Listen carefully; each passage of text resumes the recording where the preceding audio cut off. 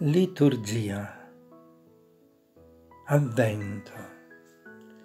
Prima settimana, mercoledì. Tutto l'Avvento è orientato verso il Natale. Il Natale per eccellenza è di Gesù. Il giorno della sua nascita tra noi, il suo volto, là nella grotta di Betlemme, vicino al volto di Gesù, il volto luminoso di Maria. È festa.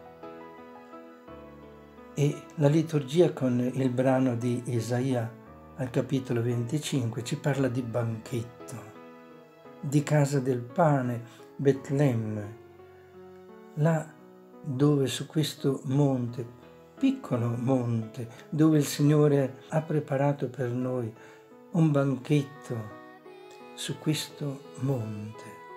E bisogna prepararsi a questa festa, lasciando cadere il velo del nostro peccato, spesso così intenso, più della nebbia e più delle tenebre, perché tutti i popoli sono invitati a questo incontro di grazia, d'amore, con il pane della vita che è Gesù, che ci prepara la Vergine Maria.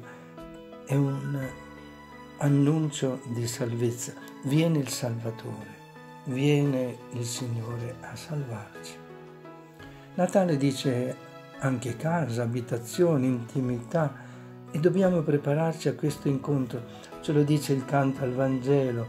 Beati coloro che si sono ben preparati all'incontro con Gesù, il suo giorno, il Natale. Nel Vangelo ci viene presentato Gesù che cammina, è giunto presso il mare di Galilea, ma non si ferma, deve salire sul monte, solo là sul monte. Lì si fermò. Tanta folla. È un invito allora di Gesù a salire sul monte. E giungono presso di lui gli ammalati, zoppi, storpi, ciechi, sordi. E lì li guarisce, dopo averli visti ai suoi piedi. E la folla, piena di stupore, lodava Dio. Bisogna salire sul monte, là dove c'è il Signore, in alto.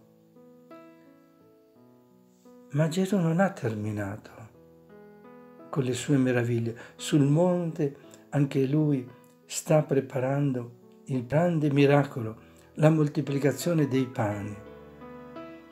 Non vuole allontanare nessuno, perché nessuno venga meno durante il cammino. La moltiplicazione dei pani è un segno del dono grande dell'Eucaristia. Gli apostoli raccoglieranno ben 7 sporte dei pani avanzati, per indicarci il Signore che è il numero della pienezza. Siamo invitati tutti a salire sul monte, a lasciarci guarire dalle nostre malattie da Gesù. Siamo invitati tutti sul monte. È la mensa preparata dalla Vergine Madre Maria. Sul monte c'è la sua casa.